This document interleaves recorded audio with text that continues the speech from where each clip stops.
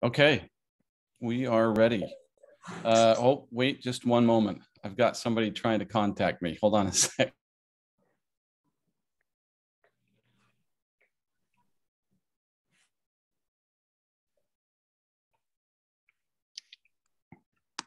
Okay, actually we should be good. If I need to do some sending out some information during this thing, we'll do it as we go. But Sister Watkins, if you want to give us an opening prayer, that'd be awesome.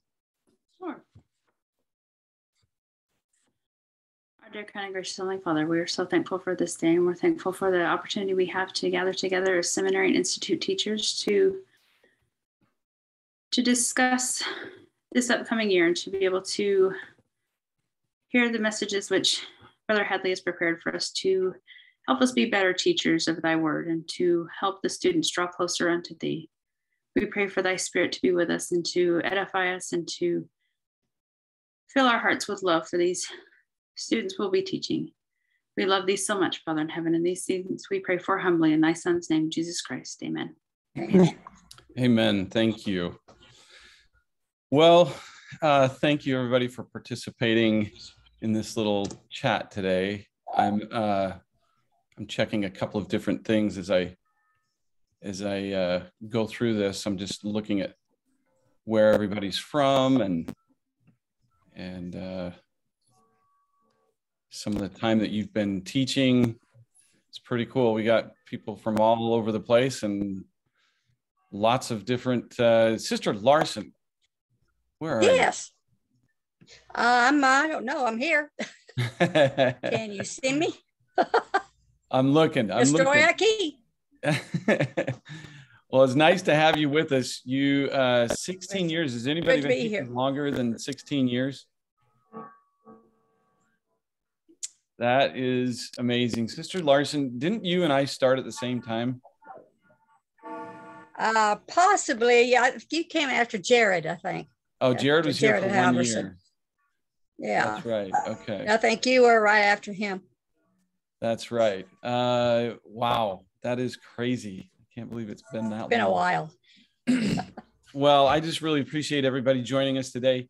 I'm going to invite you to do something. This is in part because I am testing this out to see how it goes. And also because I want to get some information from you. If you can see this, I want you to go to menti.com, menti.com. You can do this on your phone too, or a tablet if you don't want to take up your computer screen to do this. But if you go to menti.com and you use that code that you can see, I want you to respond to that following question. I'm going to make sure that this is ready for all of you.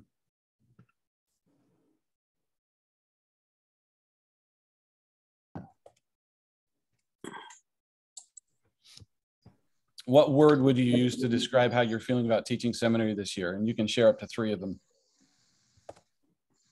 Now? You can do it now.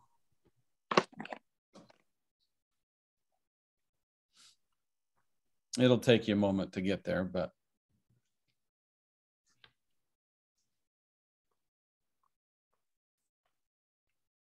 Brother Hadley, do you have to put a space between all those numbers?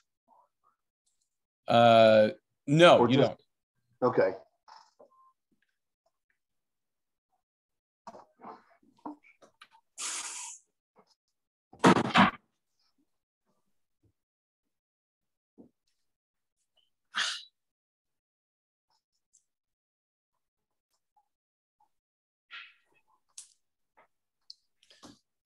It's cool. You guys can see, should be able to see.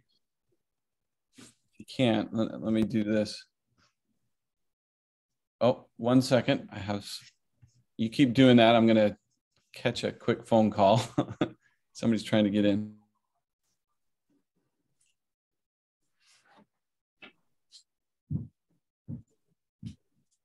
I need some help.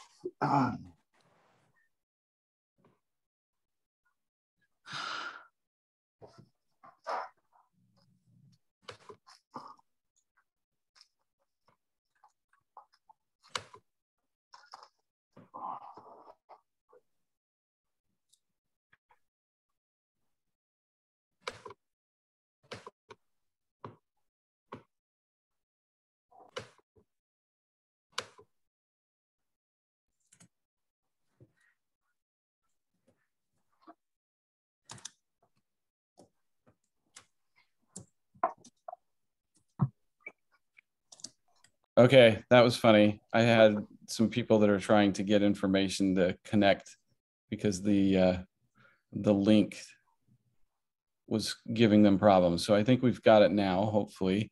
And you guys are telling me that you can't see. I'm going to stop this share and see if I can share with you what I see. For the Menti, it's kind of interesting. Okay, can you guys see that? The Yes. word cloud? Yes. Yes. Awesome. So there's two reasons why I want to do this. One, because I think this is a really fun tool to be able to use in class.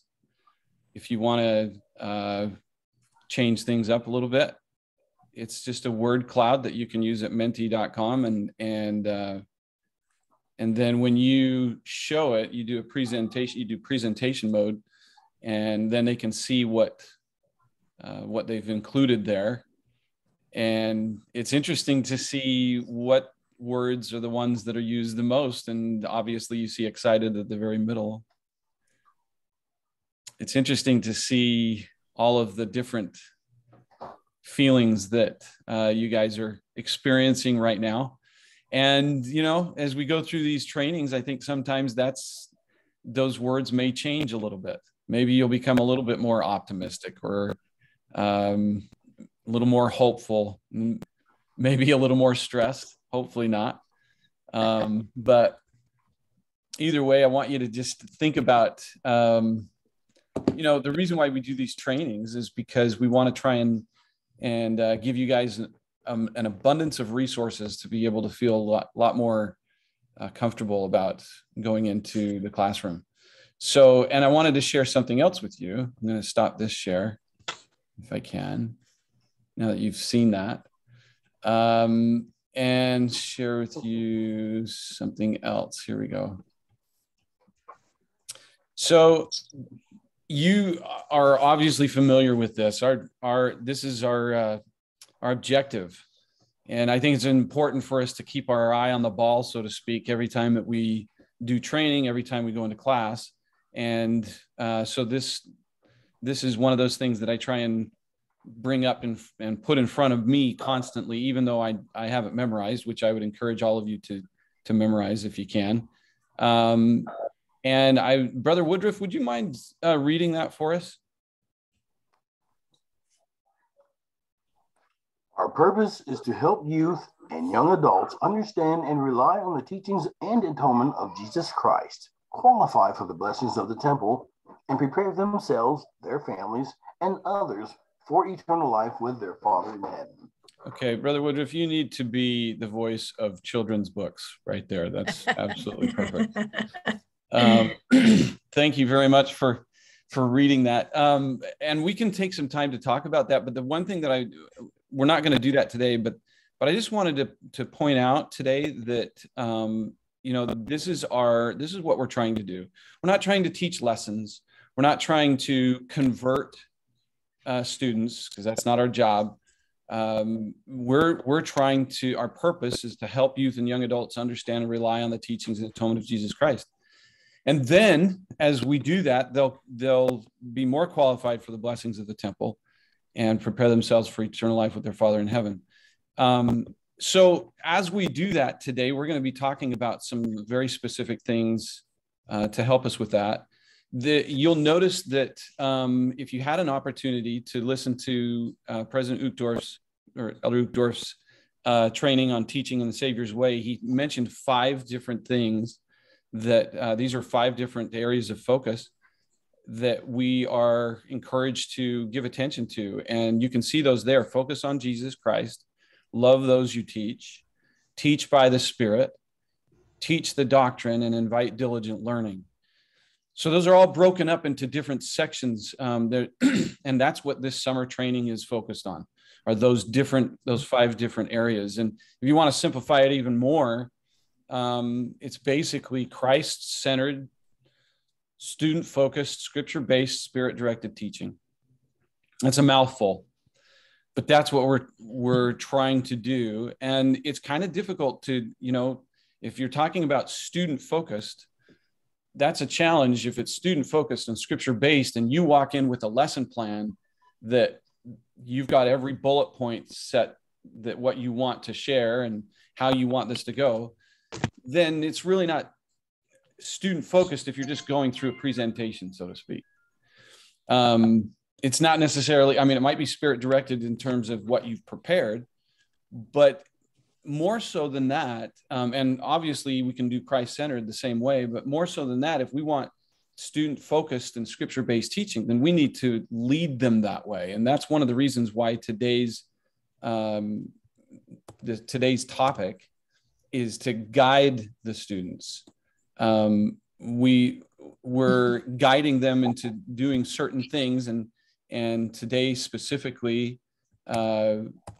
let me pull this up right here. I guess maybe you guys can't see that, but specifically today we're trying to guide learners, or talk about guiding learners in learning how to seek for and act upon personal revelation.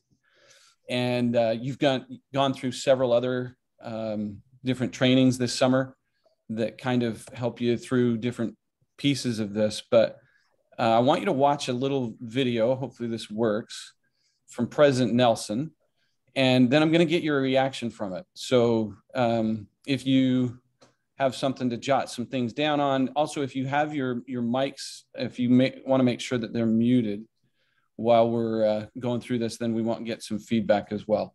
But listen to this, and then let's get your reaction from what he said about personal revelation.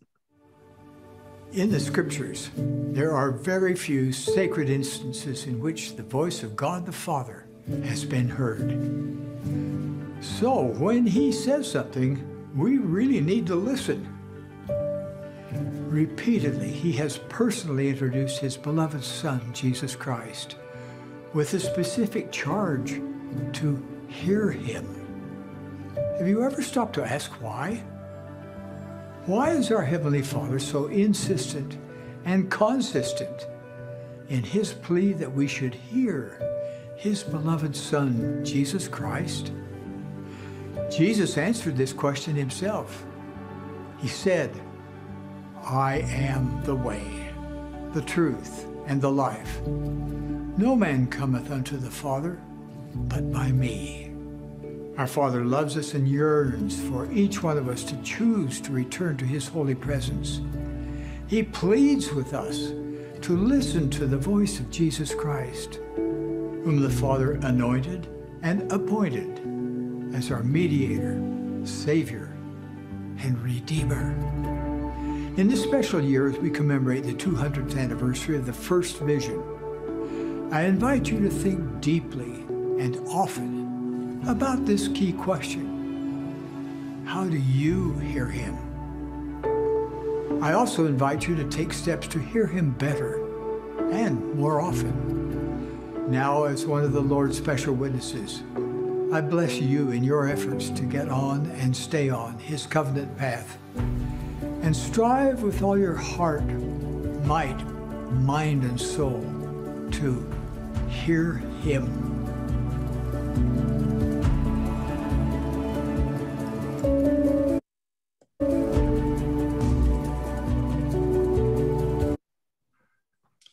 Okay.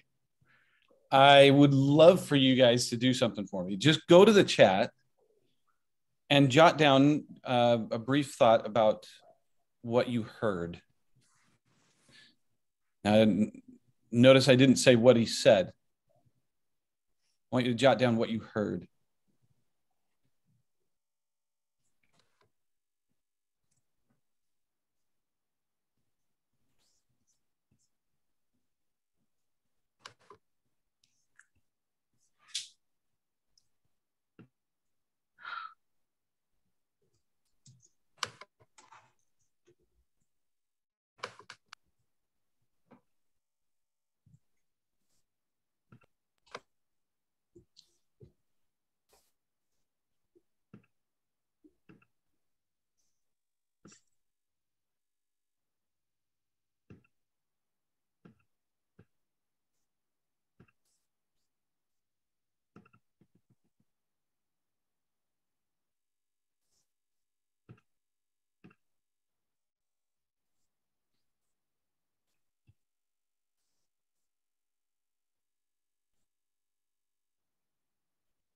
Take a moment and read through some of the others that are on the chat after you've included what your response was.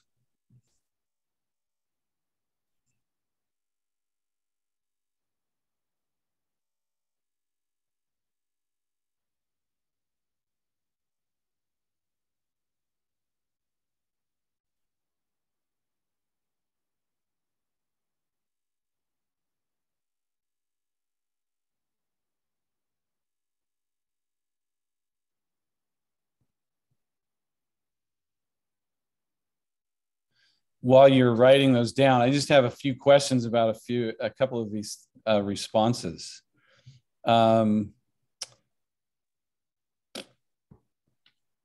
Let's see. Hold on one second.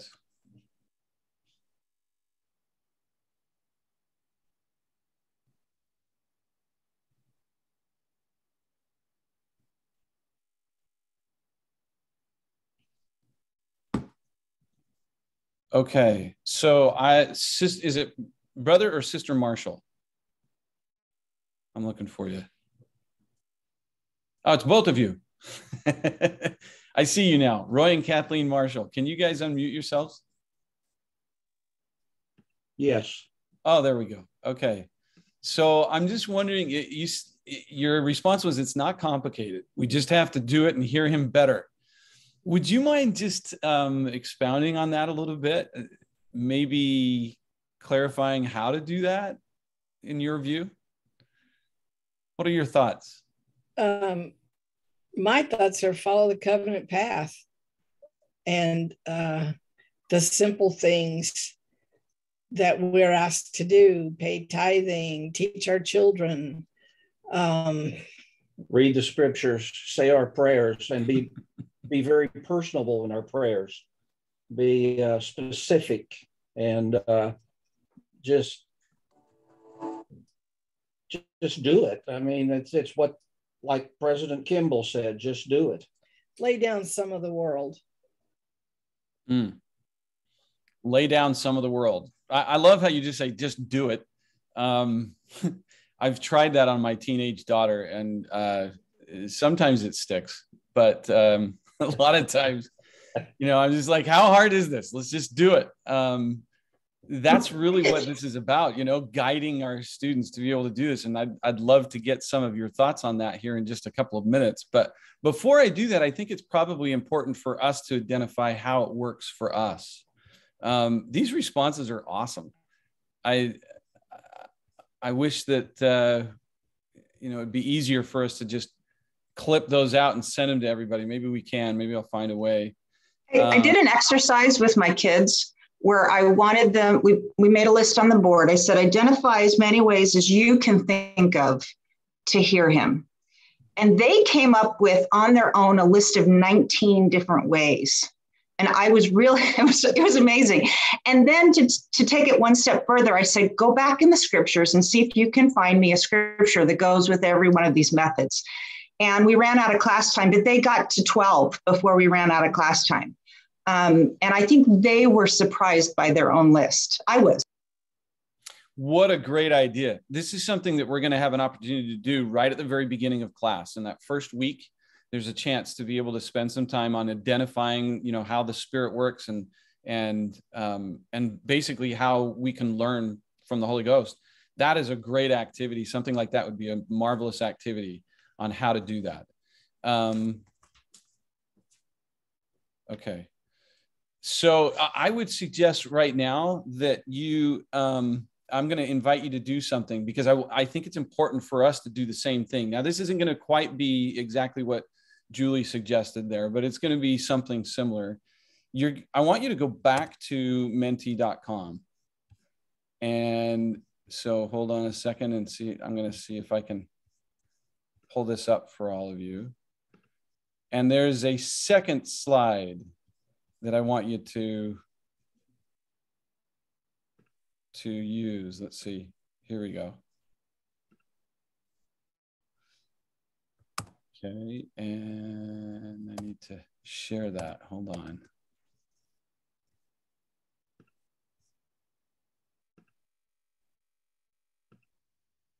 Okay. Sir, can I also wanted to add that even with our own children, as we follow what we've been asked to do, and even when we're instructing and guiding our children, you know, if we continue to go back to the same process, they'll finally get the picture, whether or not they want it. So are you talking about the desire that they have? I'm talking about when they're struggling and having problems because they're not following. As long as we can pull them back and go back through the process so that they can learn that it works. Yeah.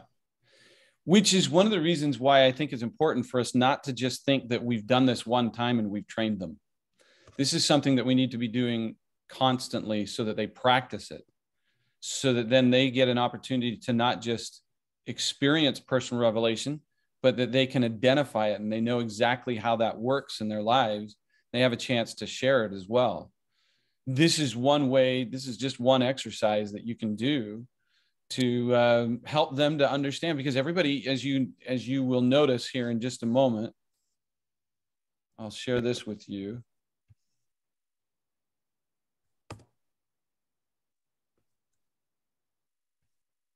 I'm going to do a new share.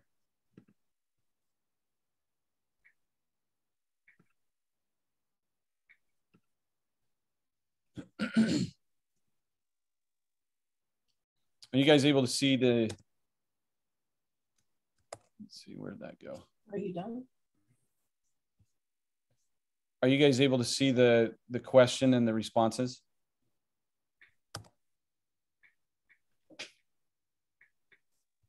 Yes.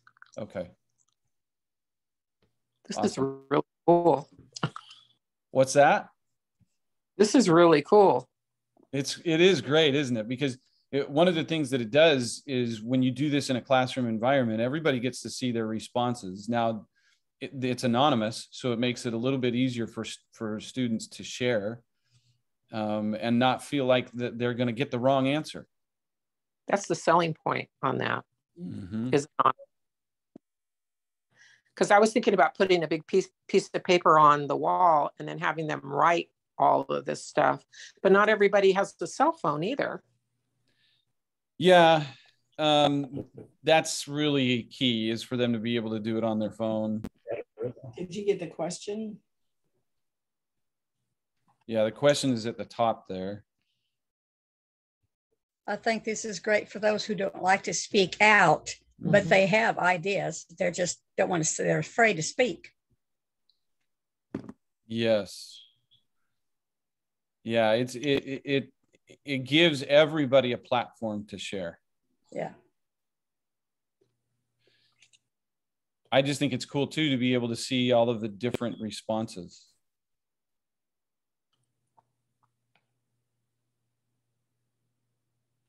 I feel joy and uplifted. My mind feels enlightened and I see things with clarity.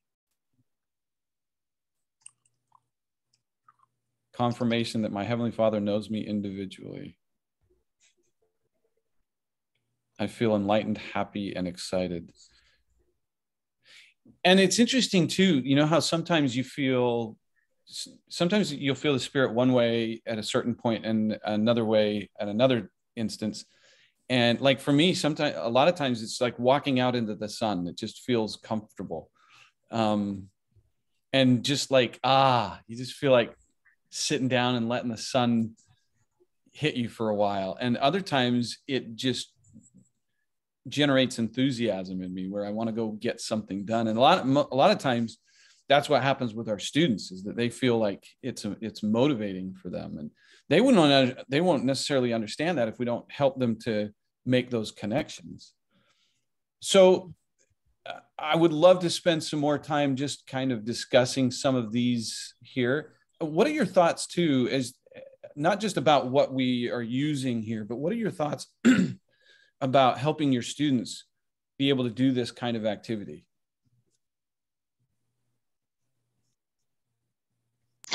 I kind of identify with the person who wrote, yep, it worked again. Oh, okay. I don't know why at my age, I'm still often surprised that I get an answer, or that I get one with clarity, or it's useful, or that the process continues to work. Like, I'm afraid it's not going to work this time. Probably because I've had to struggle and wait for some answers. And so if I can help my students have some confidence when they are either not in tune to the answer they're getting, or that it's worth the effort to keep struggling until they get their answer, that the intent is not broken, that there is something coming in. I think that is a worthy goal. Great thought. Any other thoughts that come to mind? Go ahead, Darcy. We've been told 100 times, no involvement, no commitment, and this is involvement. This is the putting it into practice so that they can gain experience doing that very thing. So let me ask you this question, and it may be obvious, but I'd still like to know what your thoughts are. Why do you think it's important for students to know how to seek for and act on personal revelation? Sister Blue? Oh, you got to unmute yourself. Sorry. I was going to ask, how do we use this format, this new menti.com? Because I think that is wonderful, because I have students who really don't like to share a lot, and that would give them that platform where they would feel comfortable to do so. So if you just go to, excuse me, if you just go to menti.com, there's a little tutorial there to help you to walk through. It's very simple to be able to do that. And I would just invite you to practice a little bit, you know, just to see how this goes. This is one of those tools that I've used in Institute and even used it at FSY recently when I was directing a session, and it was pretty incredible to be able to get the kind of responses out of them. And believe it or not, it helped to generate personal revelation for a lot of them, just because they had an opportunity to see what else other people were saying, and then recognize that they were actually feeling some of those feelings. So, Sister Coles, you had your hand up. Yes, I have to apologize. I have a 2- and a 3-year-old down here below me, so that's okay. It might be a little noisy, but your question, why is it important for students to know and to seek for and act on personal revelation? And I think it's just so important to teach them to be spiritually independent and resilient. And I think, you know, if I could only do that in a seminary semester, I feel like I would be successful. Even if they didn't remember anything else, if they knew how to find their own personal revelation and know how to do that, how to act on it, boy, that's a skill I think we all need to continue to work on. But to me, that's such an important thing to do. Like, it's the main thing in my mind. Love it. Thank you very much. Is it Sister Ford? Who's on the iPhone? Let's see. Sister Word? Oh, sorry, Sister Word. Thank you. It doesn't show your name up there.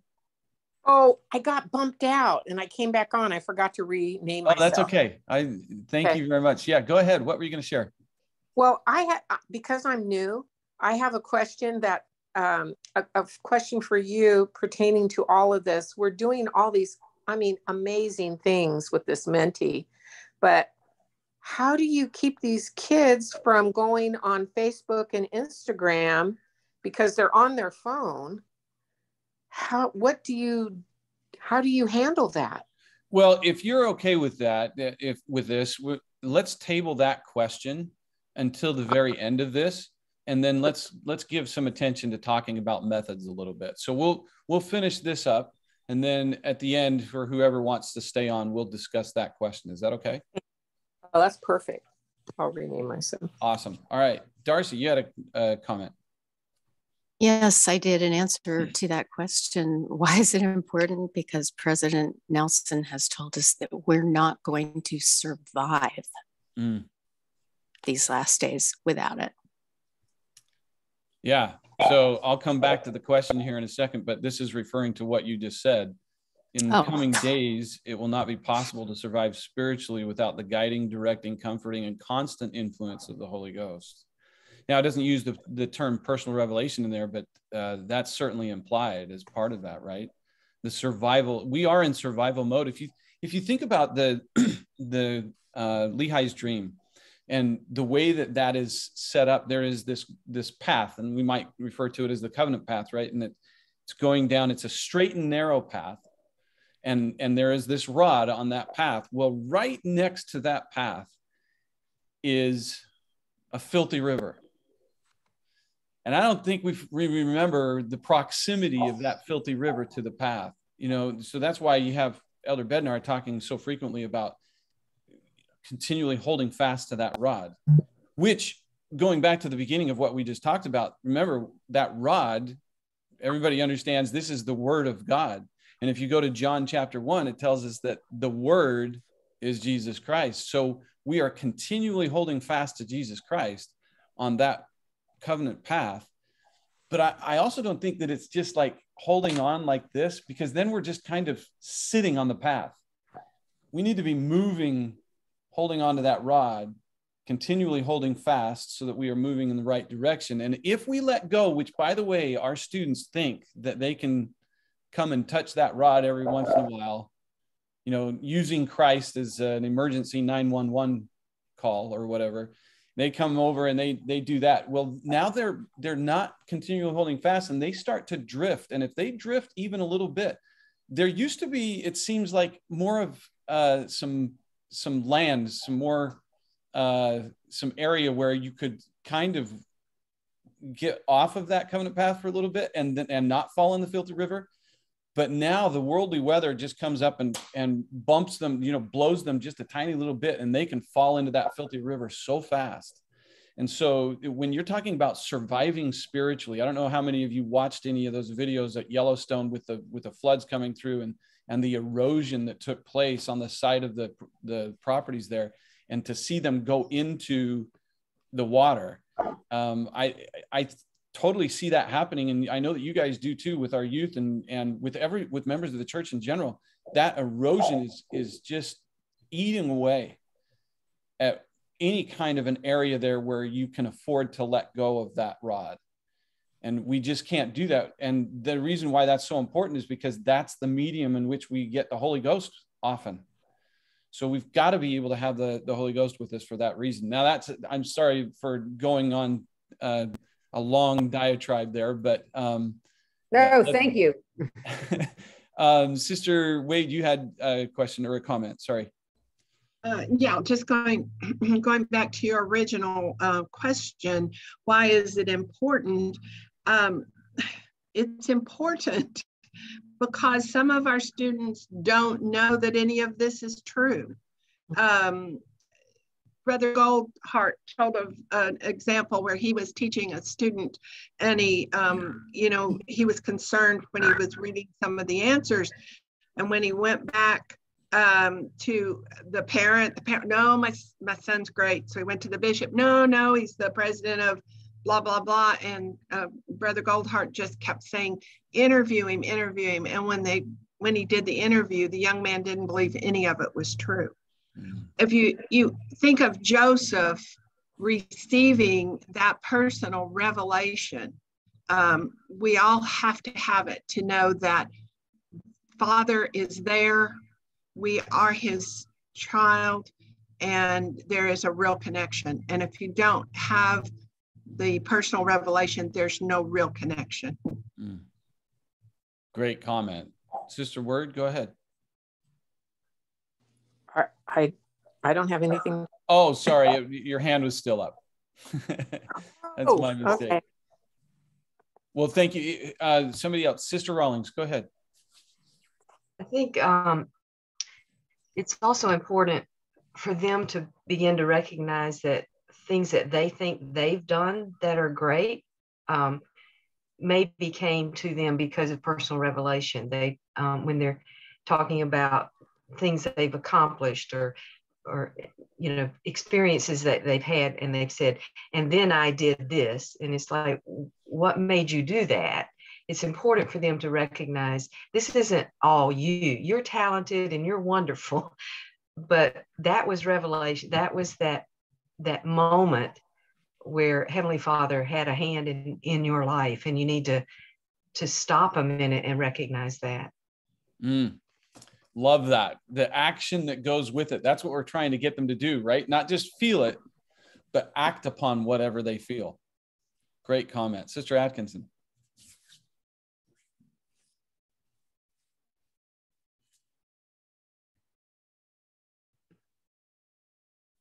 It's always a task to get you to unmute, huh? Sorry, I can usually do that faster. Okay. I think that it's kind of tricky for kids to recognize when the Spirit is talking to them. And I think seminary is such a blessing in their life. They get an opportunity every day to practice. And it is so important for them to understand how they feel the Spirit and how it speaks to them so that they can be successful adults. Let me just say one thing about what you just said. It is critical to have them to practice this. Sometimes I've heard teachers say in a class, now, did you feel that? Did you feel the Spirit? And I would just caution you to consider doing that a little differently. Instead of asking them if they felt the Spirit when you feel like it's there, just encourage them constantly to point out and recognize, make it a habit, and do this daily in class.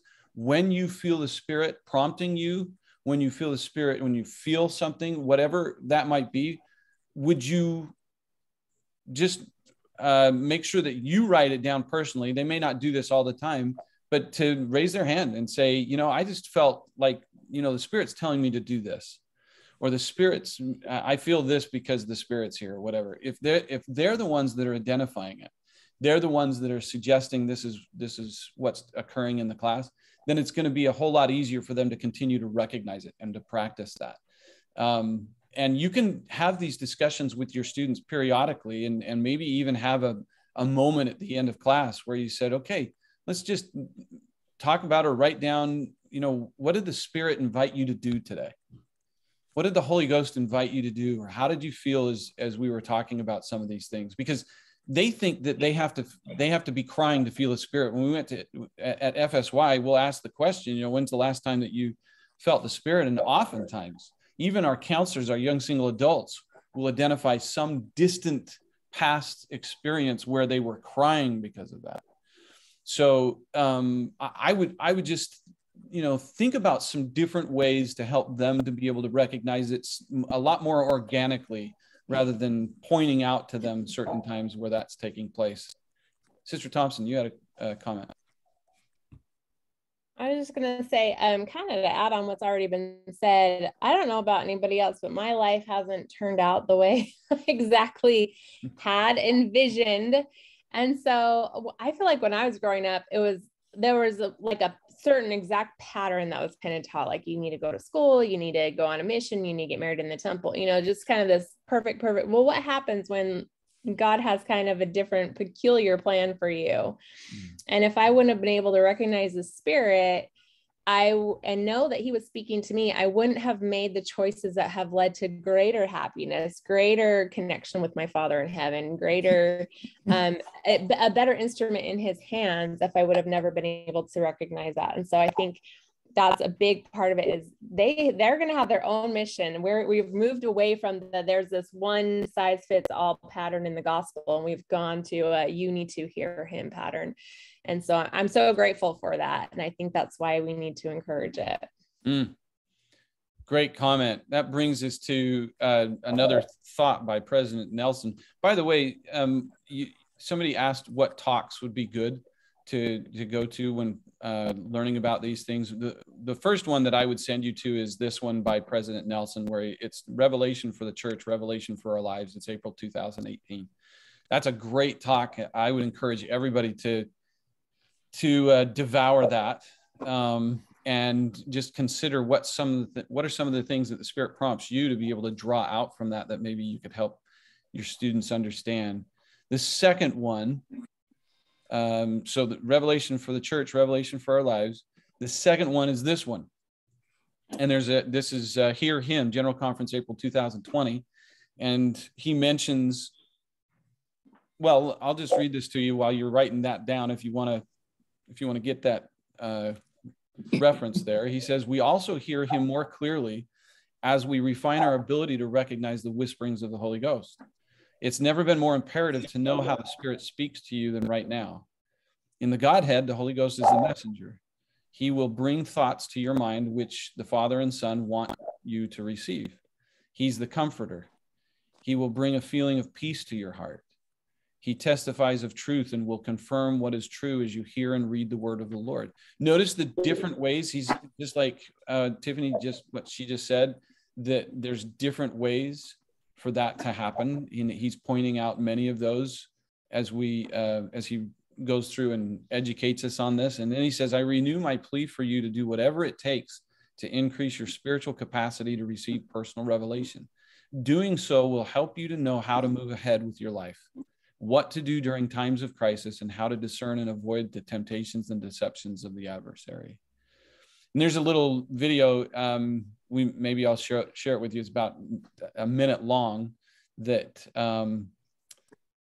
he discusses this, and you could share that with your students. But let's do this for just a moment. Would you think for a few minutes about examples in the scriptures where we learn about seeking for and or acting on personal revelation? I'll mention that again.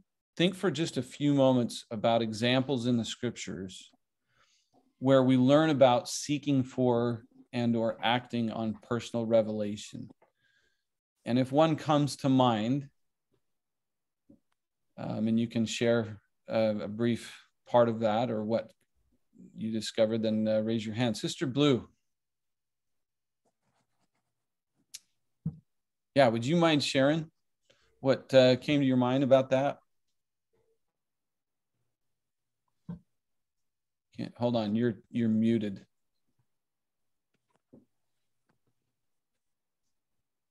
It just made me think about Queen Esther instantly, I guess, because of the students. I kind of feel like, there are people too, right?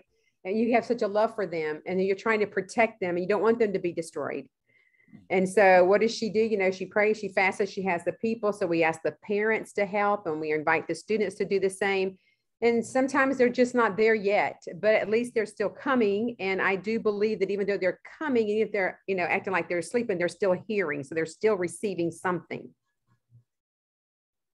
Great thought. Yes. Sister Thompson. And then I'm going to invite Sister Gardner to share.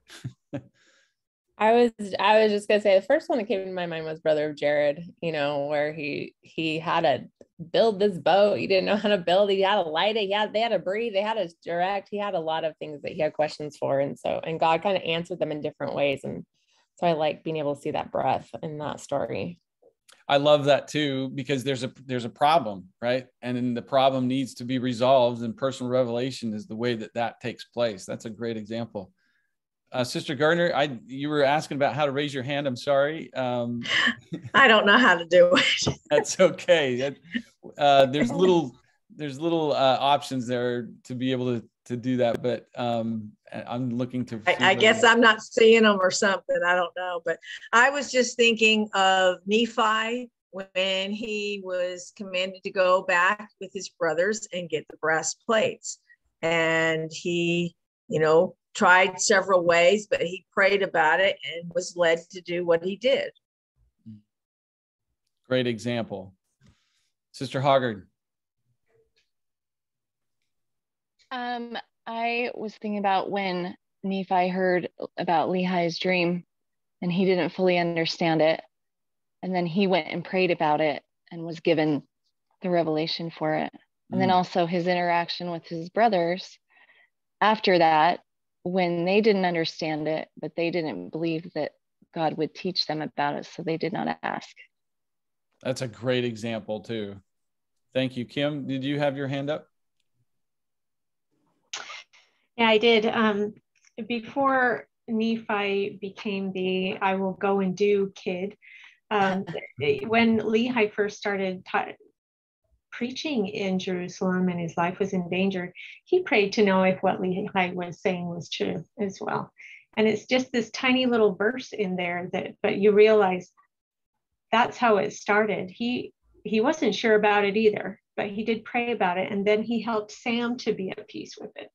And I feel like that was such a good foundational thing for him, so that he could then be the Nephi that we all glorify, that goes and gets the plates and builds the boat and makes a bow and all of these things. So it started with his first prayer to be able to trust his dad. What a great thought. I mean, consider that. In fact, Brother Hill, why don't you go ahead and share, and then I'm going to kind of wrap things up for us. Go ahead.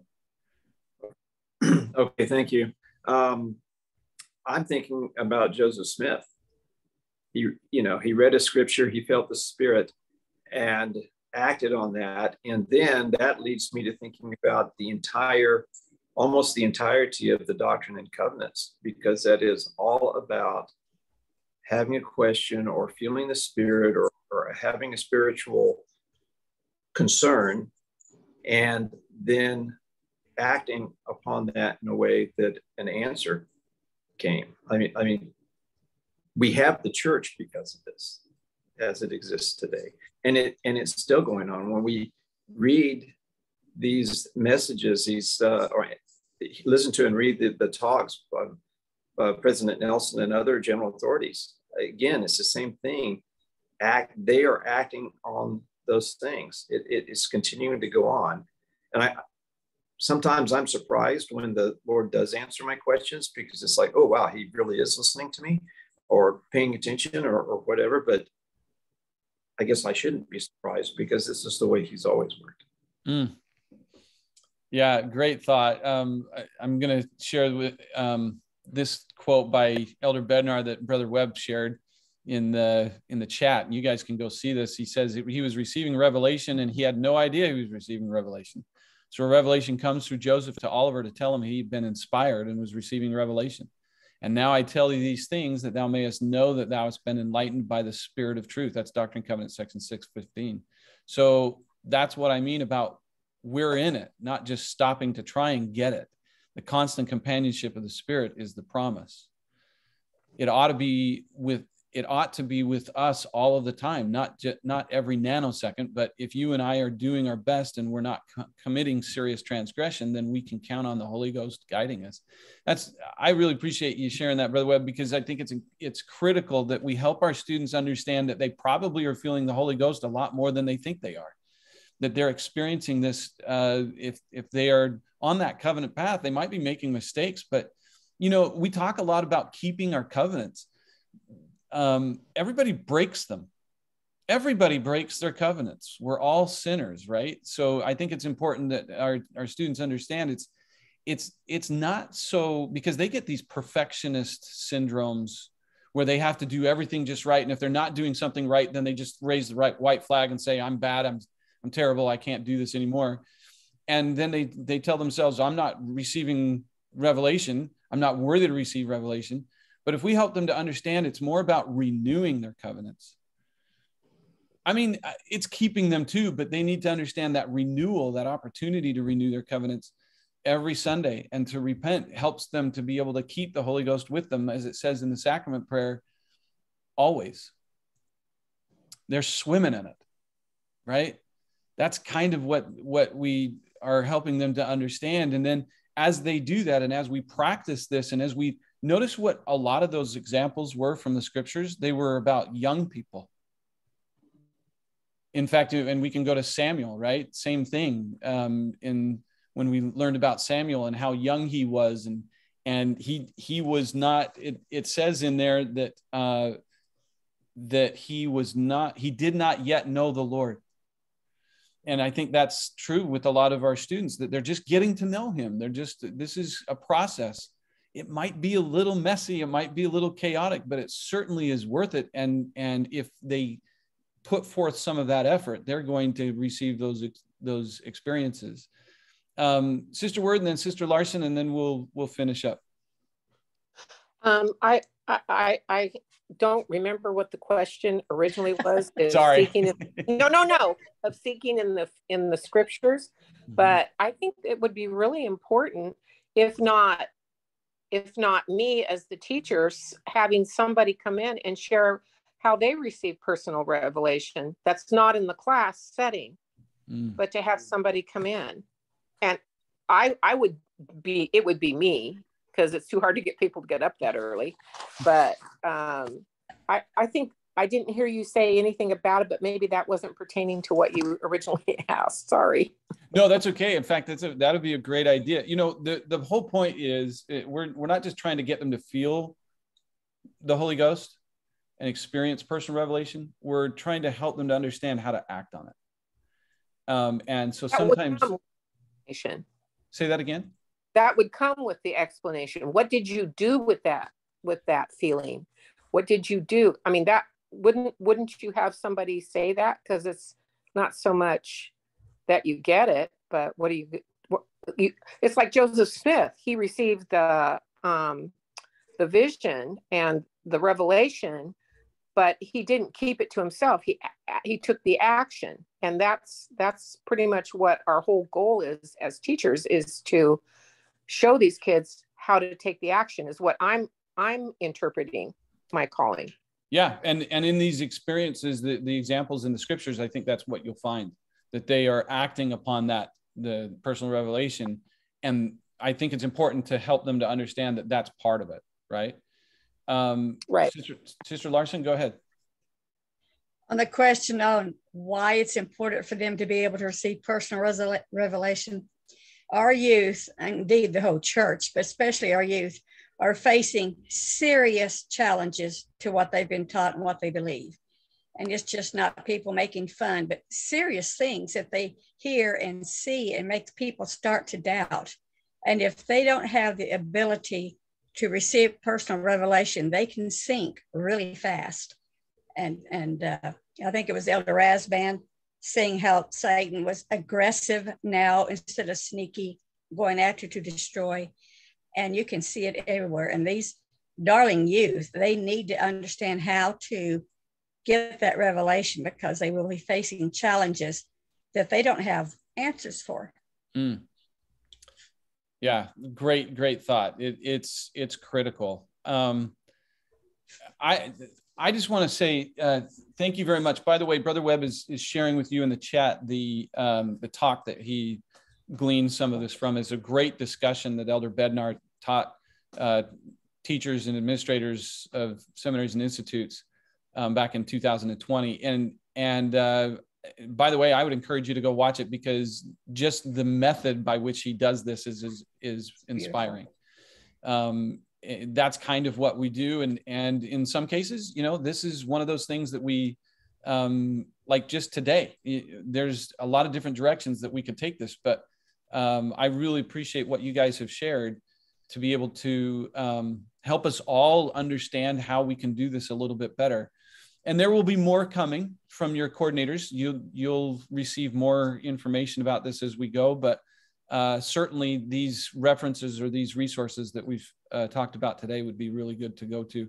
Let me just share one last video clip with you, and then we'll wrap this up and address some other questions if you want to stay on.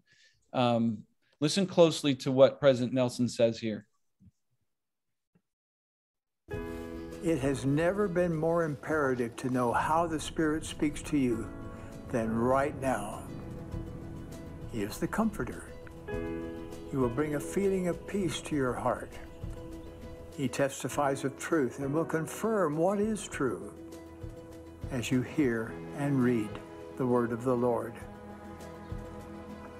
I renew my plea for you to do whatever it takes to increase your spiritual capacity to receive personal revelation. Doing so will help you to know how to move ahead with your life, what to do during times of crisis.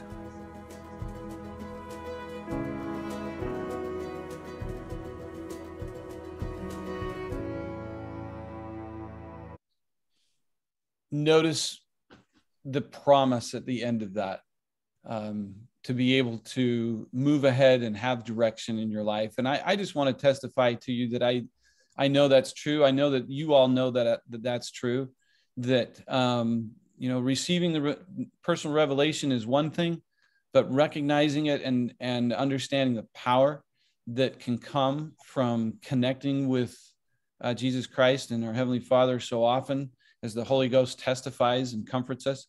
That is not just, as we talked about at the very beginning, it's not just a warm, fuzzy feeling that we should be able to go to and get every periodically, but something that we should be experiencing all the time, or at least understand that it's available to us all the time. And the more we recognize that, and the more we help our students recognize that, the more equipped that they're going to be able to be to go out and combat those things of the world. They're going to strengthen that grip on the iron rod so that they don't get blown over by that worldly weather, as we talked about before. I love Jesus Christ. I'm grateful for him and for the opportunity to teach his youth and to associate with them and with all of you. This is a great privilege to be with you, and I appreciate you guys taking some time today to spend with us. And hopefully this is something that will benefit you as you maybe review some of those resources, and we'll make this available to you as well. So I say that in the name of Jesus Christ, amen. Amen. Can we get a closing prayer by, is it Sister Weber or Weber? It's Weber. Weber, yeah. Utah. Oh, yeah, nice. Okay. Would you mind giving us a closing prayer? Not at all. Thank you. Our Father in heaven, we're grateful to be able to meet together. We are grateful for Brother Haley and for his preparation, for the thoughts that we've had. We're grateful that we have felt the Spirit and have had inspiration. And we're grateful for the opportunity that we have to teach seminary. We pray that the things that we've thought of and that we will write down and act on them and implement them as thou sees fit. We pray that thou will please bless us now as we go about our daily business, that we will continue to strive to seek for thy Spirit in our everyday life. We love thee, Heavenly Father, and we say these things in the name of Jesus Christ. Amen. Amen. Amen.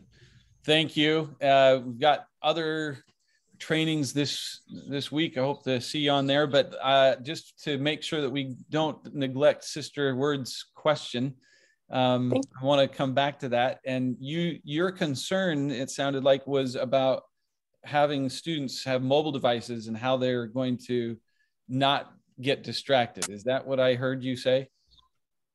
Well, look at this. Somebody just sent me an email, or look at this Instagram I just got, because they'll get notifications. Mm-hmm. How do you, because they're using their phones, how do you deal with that? I mean, is it noticeable? Do the kids, I've never taught, so I don't know. Do the kids? It's noticeable.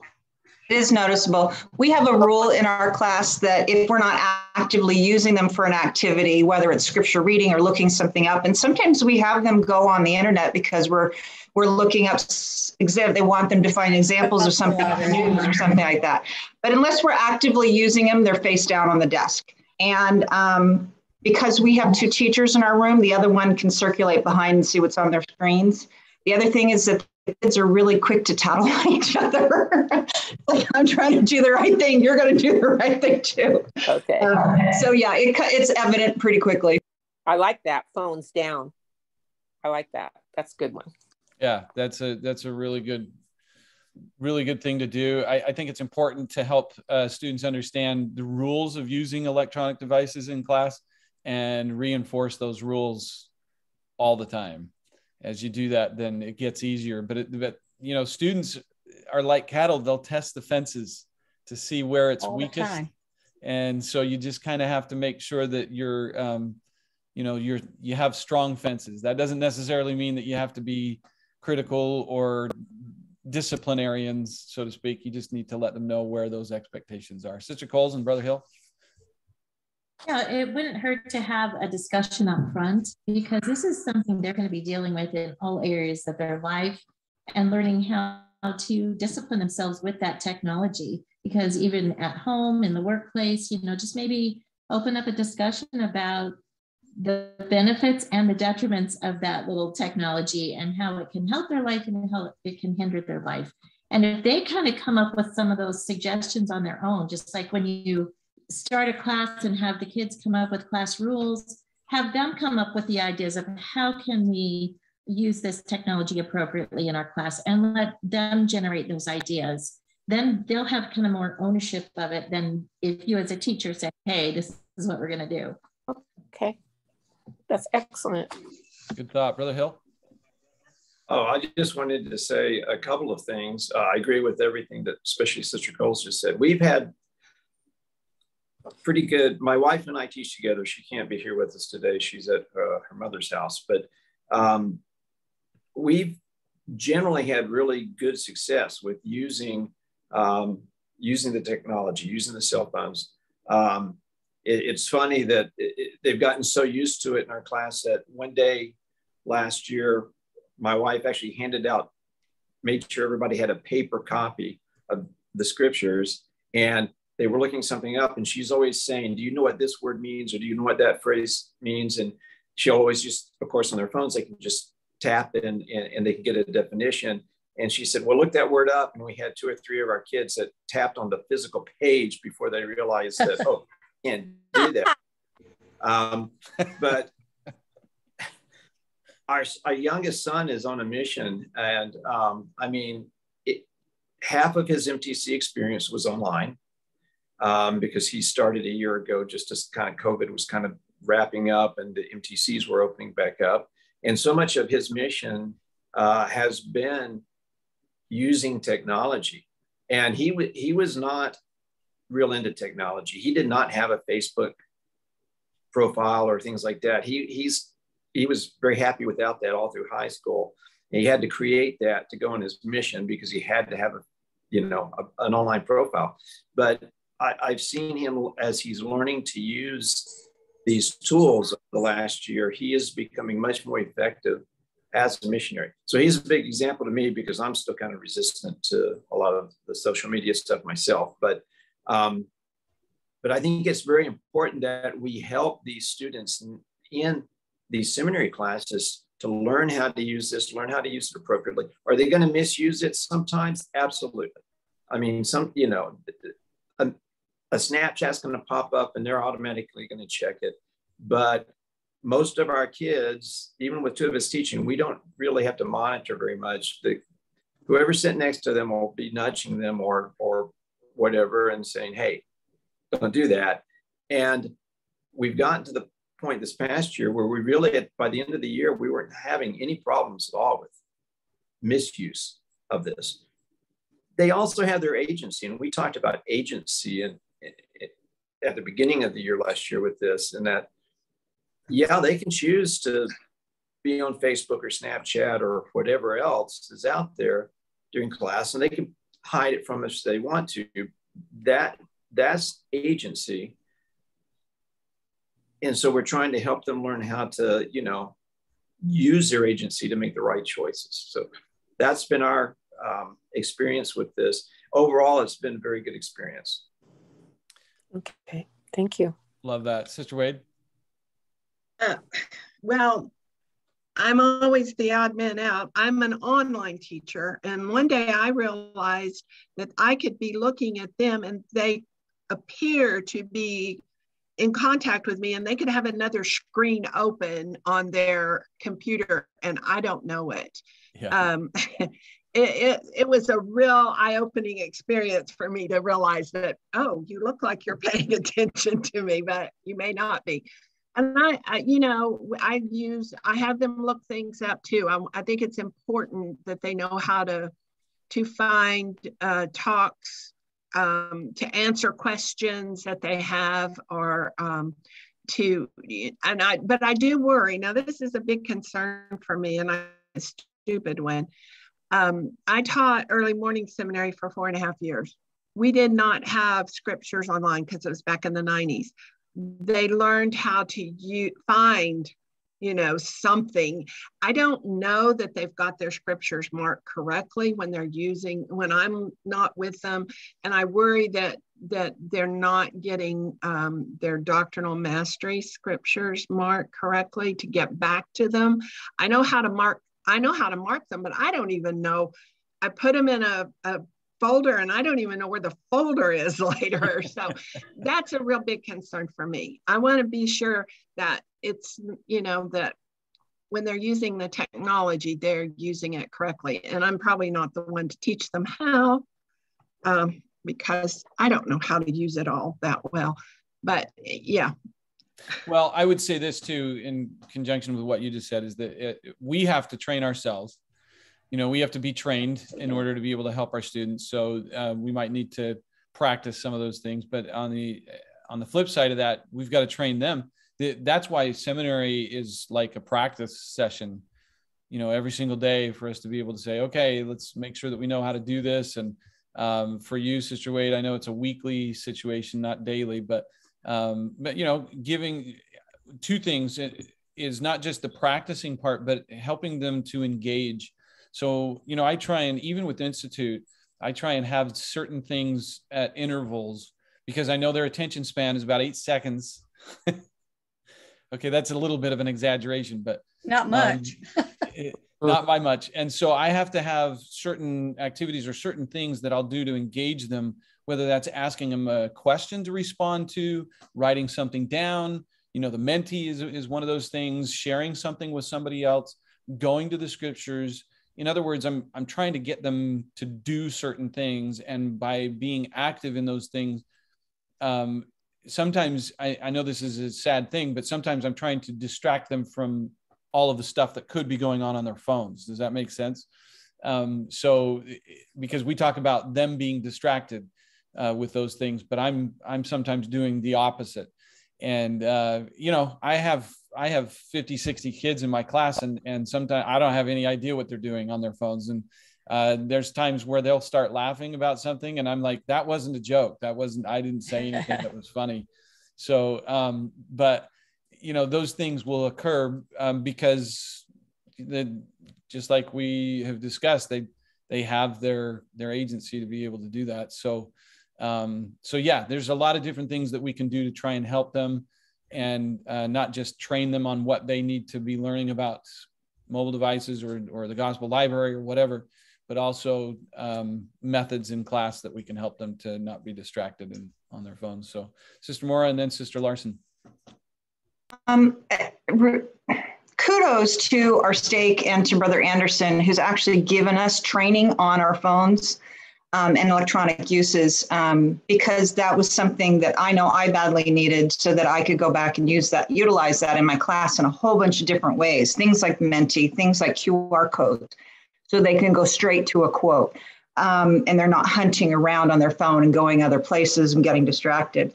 So if we have supervisors in this group, that's a great, in-service lesson, is to work on that technology. I think the church's website is vastly underutilized. There is so much there to use, that if we can get the kids engaged in a fraction of it, they will learn it 1,000 times faster than we do.